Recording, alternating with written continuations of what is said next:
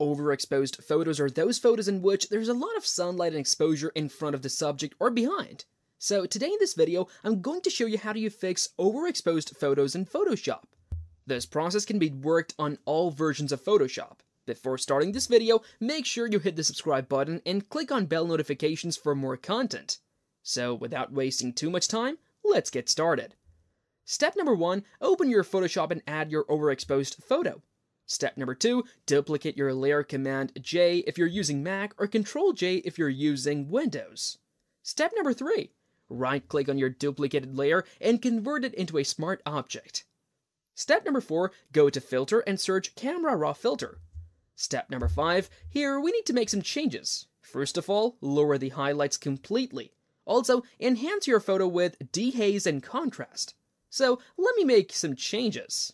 Step number 6, now double-click on next to your image. From here, go to the underlying layer, make it 100, and then press the Option button from your Mac or Control from your Windows to make a split of slider. Now on the second split, set it to around 86. Step number 7, click on OK. That's it. Now let me show you that this is the before photo and this is an after. If you have any questions, do let me know in the comment section. Subscribe to my channel for more informative content, and I'll see you in the next one.